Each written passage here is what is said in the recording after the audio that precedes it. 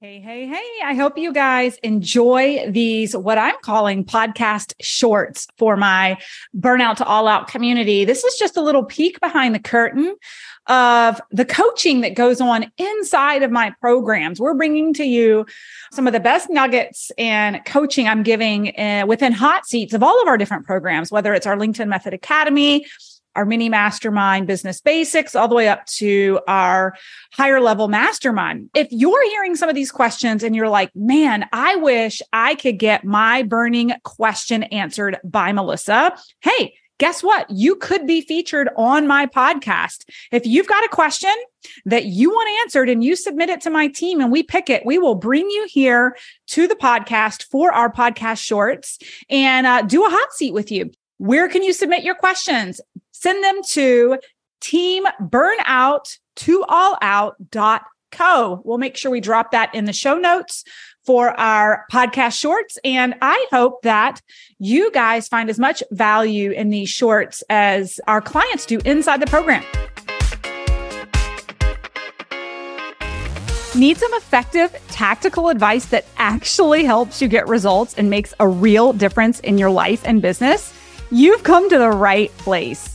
If you're finding yourself here today, it means you're getting ready to gain serious traction in your business, rapidly multiply your income and impact, and you're ready to make it happen while living all out. Guys, I'm Melissa Hinault, your trustworthy corporate dropout turned six-figure business burnout turned happy and healthy CEO of a multi-million-dollar online business. And you're listening to the Burnout to All Out podcast. On this show, we're serving up innovative growth strategies, simple implementation methods to put them into practice, and action-stimulating inspiration tailored specifically for the modern entrepreneur. Let's dive in.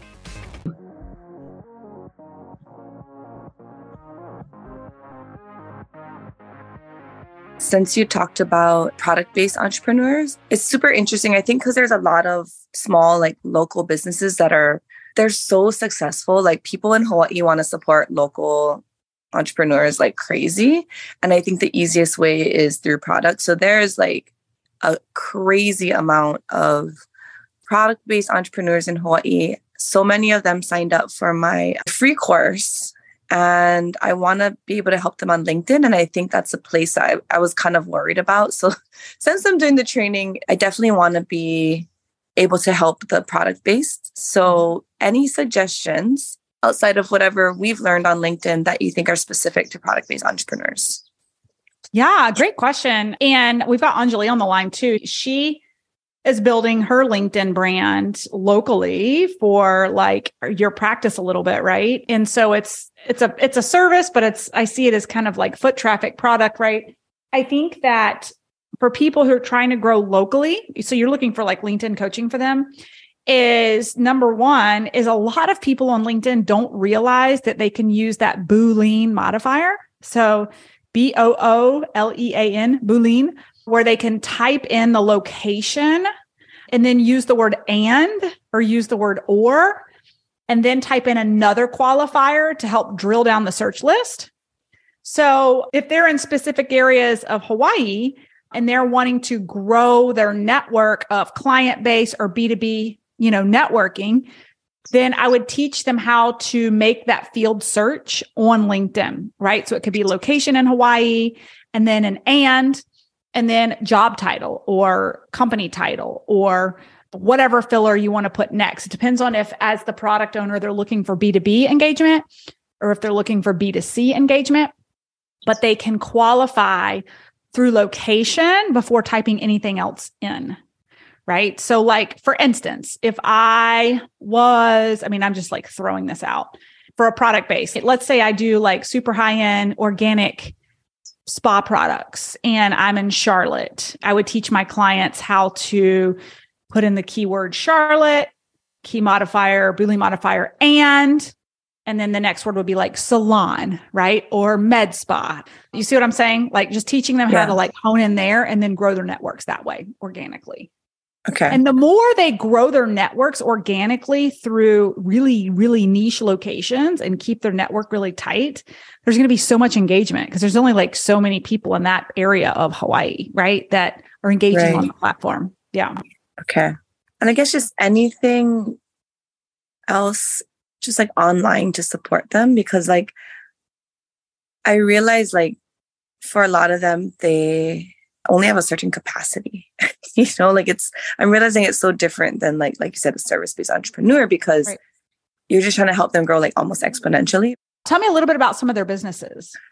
So majority of their businesses are kind of like boutique-y, local Hawaii specific crafts almost. So like she does like little pillows and backpacks and lunch packs, but like really kind of cutesy Hawaii designs. So people like love, she's like, they all have cult followings. And then the other one makes like educational materials in Hawaiian.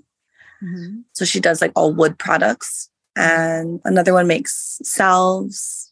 Another one is like does Reiki. So like just sort of like, how can I help them? So any suggestions?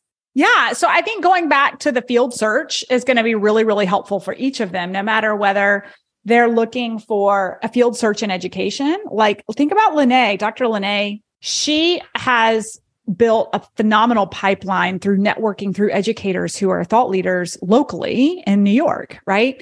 So again, it goes back to like networking on the platform. It's not just about direct selling to customer, but teaching them how to even go to groups on LinkedIn where people may be active in their field expertise. I know Lene has had significant results in finding certain groups in education that are on LinkedIn. But then like with the salves, right? Like I think I really go back to like, the area and the med spas or anything holistic, like locally that they can begin to grow their network with.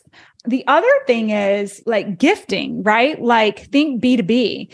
Could they create some collaborations and partnerships with local businesses for gifting? And what does that look like? Or collaborations with pop-ups. I'm thinking about like, Dr. Anjali, I know, is doing some networking. I know she's hosting, for instance, an event at her practice where she's inviting like hundreds of her clients for the day. And she's going to have, stuff on display and some products for them to try. So it's like, how can these women network in Hawaii with, and for all intents and purposes, women like Dr. Anjali, who are, have a network for them to get their products in front of. Does that make sense? Because like if this wasn't happening in Northern California, but it was happening in your little town of Hawaii, right? Like how do we make that connection? Through networking, through power of networks. So I think that just teaching them how to like grow their networks locally is really going to help them. Thanks guys so much for listening in on today's podcast episode. And I can't wait for you to see my upcoming guest in the next episode. You are going to love this keynote speaker. Hey, here's the deal. If you liked this, please subscribe and leave a review. And you want the latest online business growth strategies and exclusive LinkedIn pro tips sent straight to your phone? Text the word update to 704-318-2285. That is, text the word update to 704-318-2285.